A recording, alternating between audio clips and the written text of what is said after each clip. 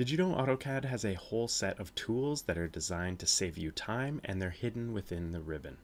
Let's check them out in today's video, where I'm sharing 6 of my favorite Express tools.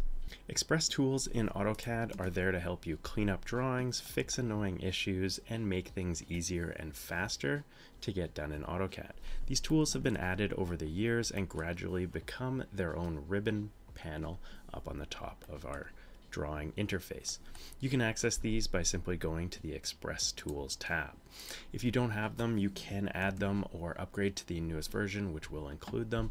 It's a free set of tools directly built within AutoCAD. In today's video, we're taking a look at 6 of my favorites.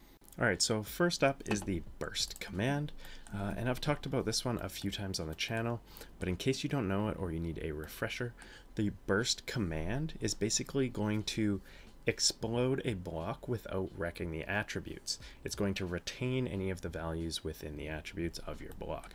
Now, many of us will be using blocks for things like room tags or measurements, or if you're in civil, maybe like monitoring or boreholes or manhole tags. There can be 100 different reasons why you're using tags: section tags, detail tags, anything that you've made a block with a dynamic attribute. So if you can double click on something and give it a value, if you explode one of these, and there's a lot of reasons why you might need to, it's going to reset the value of the text or object within it.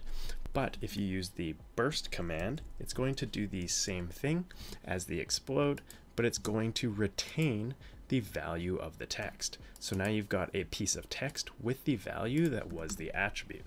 This can come in super handy for a lot of different reasons, and this little command is kind of hidden in the Express tools, or if you know it, you know that the burst command is the shortcut to do that. In my opinion, this may or may not come up often depending on the type of work you do.